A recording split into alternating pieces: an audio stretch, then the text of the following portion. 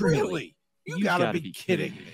Okay, so every once in a while, and pretty much every day, we get sent in different car deals out there that are just truly ridiculous. I posted this one back on the Your Advocate Alliance Instagram account, just instagram.com/Your Advocate Alliance.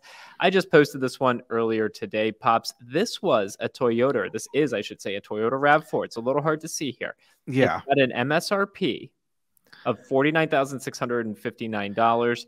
The total price with the dealer markup and all the add-ons, $96,442. This is the first ever $100,000 Toyota RAV4. It's ridiculous. This is a dealership out in Oakland. Truly nuts. Well, yeah, I noticed on there that it was a $40,000 in additional dealer profit. And I don't want to say that's greedy, but hell, that's greedy. Okay. That says to anybody that walks into your dealership, we don't care about you one bit. It's all about us and not about you at all. And for any poor sucker who says, okay, I'll take it. Well, you deserve it then. Okay. If you're going to be foolish enough to agree to it, you deserve it. May I add that when it comes to additional dealer markup like this, it's the dealership asking. It's not mandating. They're asking you to pay that. Does that become negotiable? Absolutely. So if, like a fool, you said, oh, I won't give you a $40,000 dealer markup, but I'll give you 20, they'll take it. Okay. They would cut that in half because that's just pure, unadulterated profit. Can I tell you something that you might not have seen on first glance here? If you actually look at this dealer installed addendum sheet, I know my arrow's covering it a little bit, but you see what that says? Products are not cancelable once purchased. Can you read that, Pops? Yeah. All right, gang. Here's something you should know. All of these products are cancelable because you get prorated refunds. Back at joinyaa.com, we sell extended warranties, right? We sell them. The last time I checked, us today, and you cancel it tomorrow, you know what you get? A prorated refund. Double check the contracts with the actual providers. I'm going to look at this again really quick. So we've got LoJack, InvisiShield. There's another one on here, but I can't read it. Like, if you were to actually look at the LoJack contract and read that, I bet you it doesn't have language in there that says these are not cancelable. They 100% are cancelable, and you get prorated refunds. Now, why would the dealership put not cancelable? Because if they don't want you, they don't want you to cancel it. Yeah. That's that pisses me off. You can buy ours, cancel it tomorrow. Will I be bad? No, because that's how the contract's written. Like, it's pretty simple stuff, man.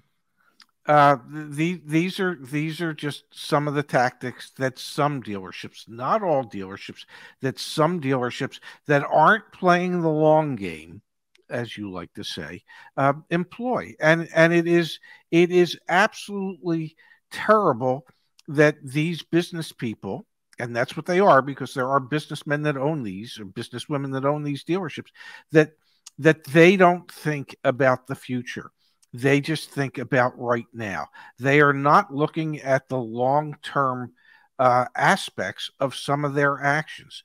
And anybody that ends up buying that RAV4, no matter how much or how little of that $40,000 extra that they end up paying, one day is going to wake up out of that coma and go, I wouldn't do business with those people ever again. And very well might tell all their friends, I can't believe that I actually agreed to pay $10,000 or $20,000 or whatever it is over, just so I could have the privilege of buying this car. They were so, I would never tell you you shouldn't go there. And that's what's going to happen. All right, so I want to jump into something that I saw on Twitter last night, Dad. This is truly, I hope that someday we can get to this level of, I think the technical term is called trolling. So I want to show you what Elon Musk was up to last night, Dad. If you go on Twitter, Clean Technica published an article talking about how Chevy Bolt production has been halted through 2021. We touched on this a little bit yesterday on our show. It's, a little bit disappointing, the fact that they are no longer going to be able to produce the Bolts, and the Bolts that are on the road, they have a software fix, but the software fix reduces the battery capacity. The bright side here is you can now park your Bolt in your garage again, and it no longer has to social distance 50 feet away from everyone else, right? Yes. Elon Musk, The wealthiest man in the world was on Twitter last night and said, transforming America. I think what he's going for here, Dad, is he's calling out Chevy and saying, great job building electric vehicles.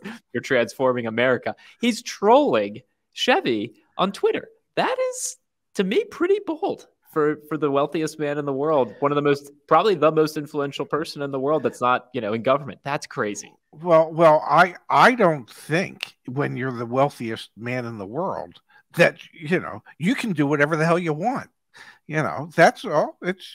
I don't think it takes a lot of nerve to do what he's doing when he's in the position that he's in. GM would only hope to be in the same position someday, because Mary Barra keeps saying, well, we want to be valued like Tesla. Well, that ain't happening anytime soon.